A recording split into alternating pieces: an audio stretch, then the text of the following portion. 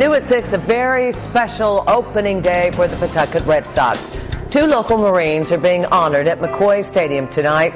Captain Kyle Vandegiesen and Private First Class Kyle Kutu were both killed in action in Afghanistan. In less than an hour, their loved ones will throw out the first pitches. The special honor will be just one of many opening day highlights for the 10,000 fans on hand for the game. Eyewitness News reporter Alex DePrado is there now live at the Blackstone Valley Mobile Newsroom. Alex?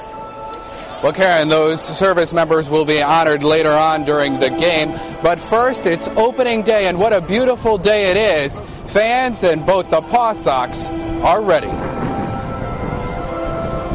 Opening day for the Paw Sox is picture perfect. With the weather like this, it doesn't get any better than this. The players are warming up, and the fans, both young and old, are ready. And what are you hoping for this year?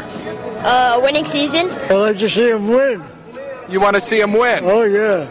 They got a whole new team now. The Paw Sox take on the Rochester Red Wings in their season opener. Owner Ben Mondor says the team is ready. What are you expecting?